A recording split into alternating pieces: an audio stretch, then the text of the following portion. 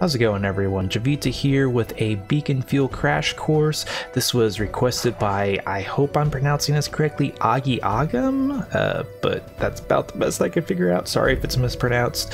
But anyway, getting down to business. Before I get too distracted, I am trying out several new settings for my microphone that should allow me to eliminate pretty much all of my sound editing and whatnot, and theoretically will keep volumes and everything very consistent. So if you have any strong opinions, whether it's good, better, worse, anything in between, let me know in the comments down below. But getting started, as of release 188, we now craft beacon fuels in order to fuel the beacon. Go figure. The main characteristic about beacon fuel you need to keep in mind is that each type will have a maximum amount of fuel that it will fuel for, or a maximum amount of time rather, and basically you just put one fuel into your beacon and it's going to automatically do its maximum. You don't have to put more than one. In fact, it will prevent you from putting more than one because for instance, minor beacon fuel, it will fuel up to 2 weeks or 14 days, and if you try to put another one on top of it, it will just refresh that 2 weeks. And it'll even tell you that no, you can't do that because you're going to waste too much fuel, and it'll tell you that it literally will only add like 2 or 3 seconds, depending on when the last time you fueled it. So that's a good thing to note, that you really only need one of these per beacon when you're fueling them. So going through here in the descriptions, as you can see, it lists how long it will fuel for. So minor beacon fuel, this only takes leaves to craft. You can craft this from the beginning of the game, basically 2 weeks.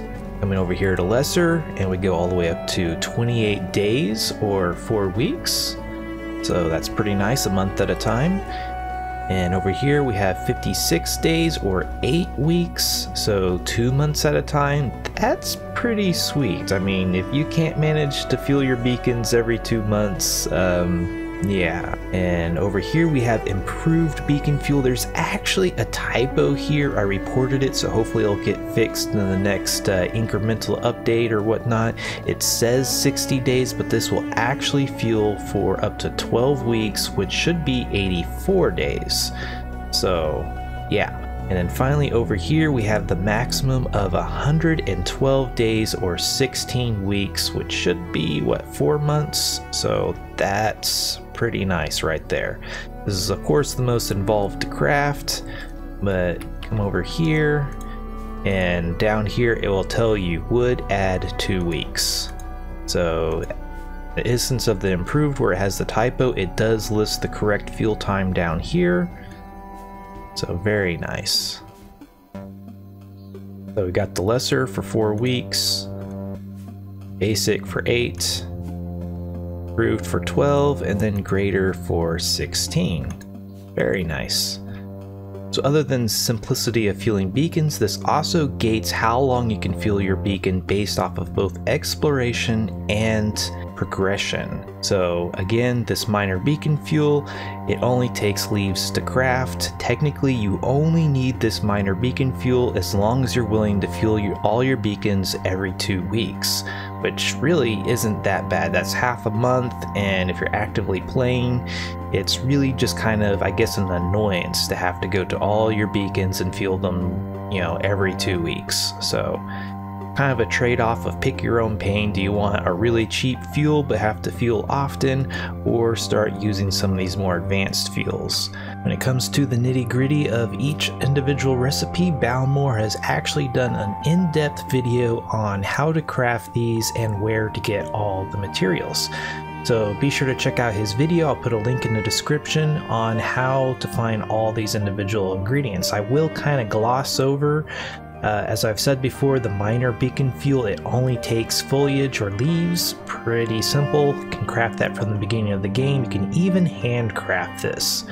Coming down here to lesser beacon fuel, requires a workbench, fresh vital essence, which would require an extractor. Coming down a little bit further, same thing, except now we're adding a spicy bean, which would come from yucca plants, and also needs some spark, so a little bit more complicated.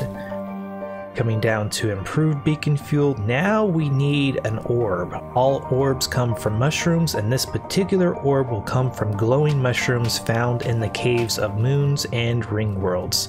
Also requires a different bean, which can be found from fiddleheads. The main thing here is that now it starts requiring power, which would require at least 20 workbench power coils or 7 advanced workbench power coils. So a fair jump in complexity there. And finally, greater beacon fuel. This is the best fuel in the game, so naturally it's going to be the most complicated. It has the requirement of 4,500 power, which requires at least 15 advanced power coils. You could have some advanced power coils and kind of mix in some basic ones, but since the maximum coils you can have connected to a machine is 24, there's no way to get this much power using only the basic coils. Up here, the bean is a little bit different, which is a bitter bean, which can be found from the snowdrops that basically favor any icy area as long as you're not on a home world. So you can go to somewhere like Epsilos, Scepterfawn, Volto, Alternic, all of those plants have ice and should have snowdrops. Down here, the main thing, Shadow Orb. These come from dripping fungus, which are exceedingly rare, which favor icy conditions and seem to be strongly associated with floating mountains. They're still at ground level, underneath or very close to floating mountains. I've never found them up on the floating mountains, nor have I ever found them below the floating mountains, just right there at surface level, under or very close to them. So yeah. Okay, well, I think that covers this video quite nicely. Again, I'm using new microphone settings, so let me know what you think of those. This should allow me to cut a few steps out of my editing process, which means faster videos. That's a huge plus there. But enough of that. This was Javita. Thanks for watching. If you liked this video, be sure to hit that like button, subscribe if you want to see more like this, and if there's anything you didn't like, please let me know down below. Until next time, peace.